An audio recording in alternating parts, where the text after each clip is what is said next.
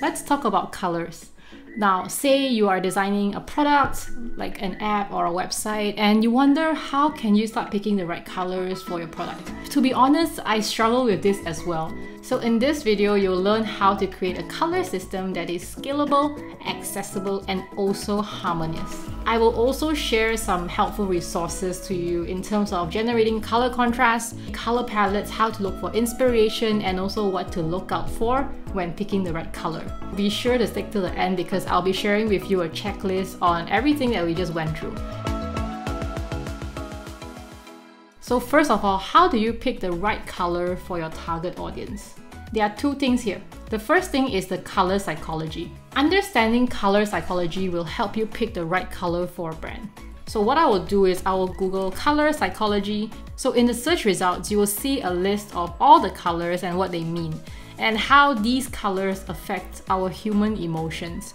So for example, if your brand is about excitement, it's about being bold, it probably is a great idea to pick a color like red because that's how your color evokes emotions in a human being.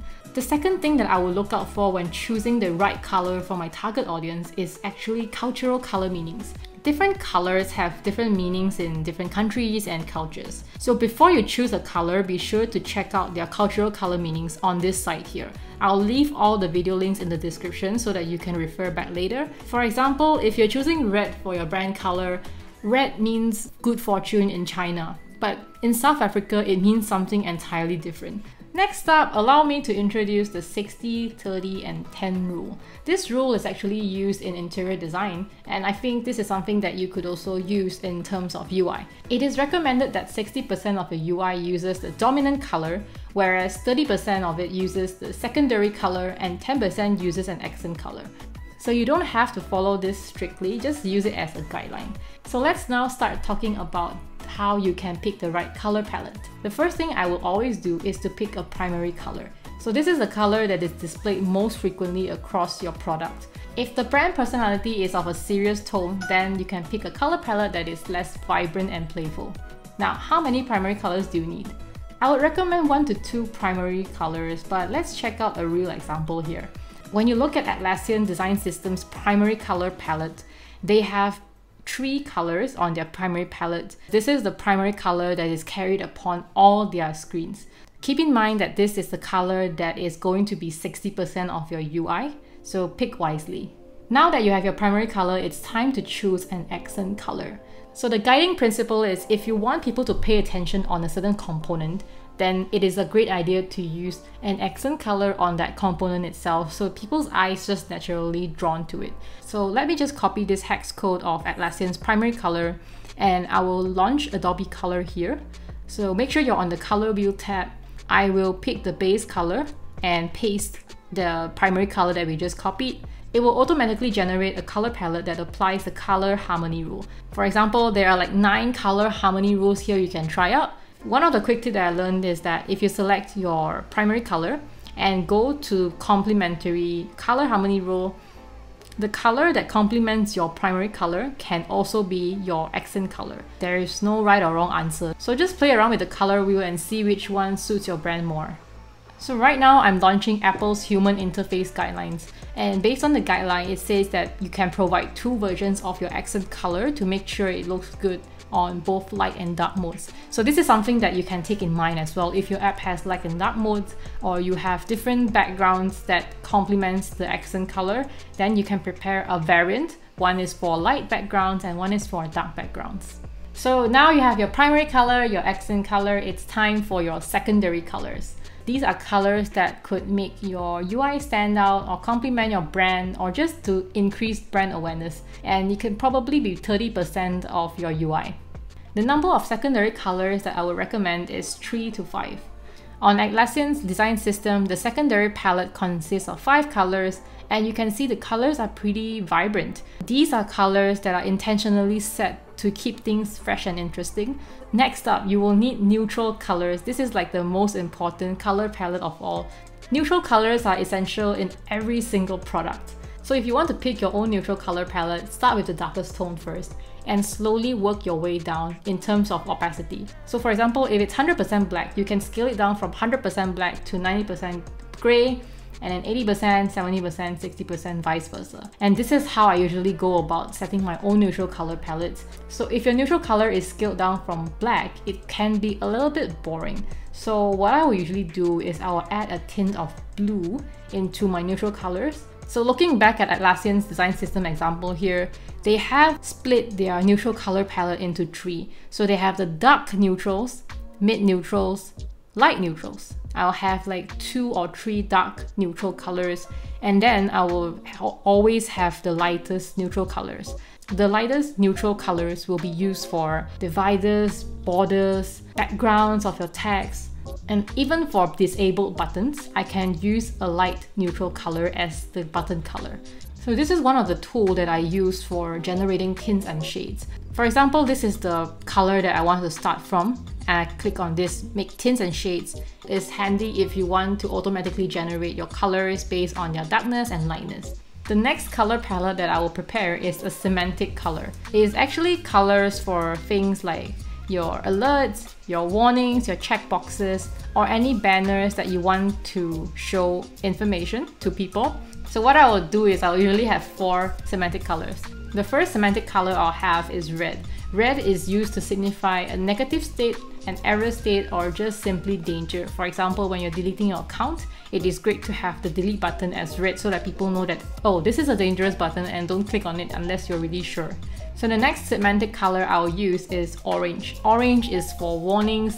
It's to warn users like, are you sure you want to do this? And then we'll have green, which is for positive states like payment successful, or to tell people this is a correct answer and things like that. And next color is blue. I'll use blue for informative components. For example, I'm just showing users a banner or an alert to tell them something that is good to know, but it doesn't signify that it's negative or positive. People are already used to these 4 semantic colors, so I would recommend you not to reinvent the wheel and make use of the 4 existing colors that people are used to. So taking back to Atlassian's design system here, they have an extensive semantic color palette where there is blue, neutral, green, yellow, red, and purple for different actions and different states. So this is great if you have a product that requires all these colors. Otherwise, if your product is rather simple with lesser screens, then it's okay to just have 4 semantic colors. Next up, we will have an extended color palette based on your other colors that you have selected. Extended color palettes can be used on backgrounds, hover states, selected states, or any other states that you would want to show and that doesn't belong in the primary, secondary, or accent color palette. So for example, if my primary color is blue, and I want to have more tints and shades of blue, and these are colors that make you still stick to the brand, maintain consistency, and still not clutter your interface. So I recommend having an extended color palette to still keep things interesting. And when it comes to how many colors should you have in your extended color palette, I will usually have 4 to 5 at least, based on what's the base color that I already have. And this is really dependent on what you're using it in your UI. Next up, let's talk about accessibility. This is something that we should not overlook. We follow the WCAG accessibility guideline, which is actually called Web Content Accessibility Guidelines. So the general rule of thumb is your text font should be above a certain range in different screen sizes, and also the contrast between your text and the background in terms of the color should have a minimum ratio of 4.5 to 1.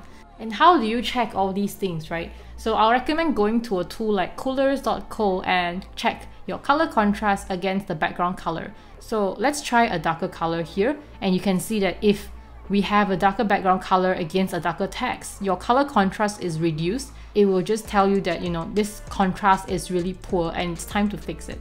So there is a minimum that you should comply, which is actually 4.5 like this. But as you can see, the accessibility of this is still not so good. So I would always recommend to go a step beyond and pick a color contrast that is in the green range if possible. So if you want to know more about the guidelines and how it works, there is a long list of all the detailed requirements in terms of this WCAG guidelines. For example, if you're using Figma and you want to check your color contrast right on Figma, you can launch a plugin called A11Y Color Contrast Checker, which is actually by Microsoft. For example, if you're using your phone or a product in a darker environment versus a bright environment in daytime, your contrast is going to look visually different. So be sure to check that as well.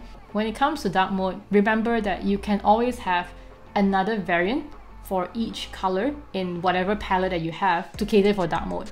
Apple actually encourages this because the same color does not necessarily look the same on the light background and the dark background. It's because our human eye perceives color a little bit differently. So for example, Airbnb has a very minimal color palette. As you can see on this screen, the images stands out, the brand color stands out, and I know this is actionable because of the accent colors that they use. Sometimes they also have gradient colors for buttons to make things more interesting for people. And basically with lesser colors on the UI, it helps your brand stand out more. On YouTube, which is the interface that you're looking right now, they use very minimal color palettes to not drive users away from the call to action. So as you can see, besides the YouTube logo that stands out, the search bar isn't right in your face. Call to action is going to be the subscribe button down here, and also maybe the shop now for ads and other YouTube videos that they want to recommend you. If you use too many colors in your interface, then everything becomes a priority and users don't know where to look. So it's always great to have minimal colors and let the real call to action stand out more. Now I'm going to share a few tools for you to generate your own color palette ideas. And one of it that I really love is My Mind. So on this side, you will find a list of color combinations that are aesthetically pleasing. And the next one will be, for example, if you're on Dribbble, you can actually filter your Dribbble by color. So say if it's you want to look at red color, you can actually filter that and they will show you results with that color only. Another way is if you have a photo and you want to extract the colors from that photo to generate a palette, you can do that on Adobe Color. So on Adobe Color, go to Extract Theme, drag and drop an image, and it will show you a list of color palettes with that image in there. So this is a really quick hack to get the colors from an image. And on Pinterest, you can of course search for something like color palettes, and it will basically recommend you a list of colors. If you want to have a quick color generator, you can go to sites like Coolers, where they will show you trending color palettes or any other color palettes that you can generate on the site. You can just tap on spacebar to generate different colors. You can also view them in color blindness mode. Another way to generate quick color ideas is, for example, on Lapa.ninja, I will go to their colors and I will just select a color. I will have a list of landing pages that uses red as their primary color, and it's just a great way to look for inspiration, right?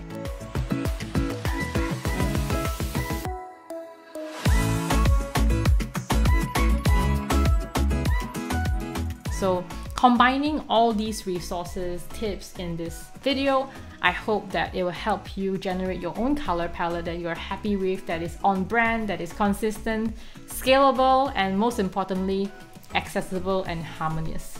If you have any other content that you would like to see, let me know in the comment section below, and I'll see you in the next video.